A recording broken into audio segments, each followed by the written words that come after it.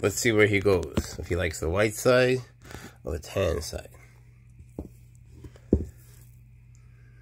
The white side is calcium sand from this bag.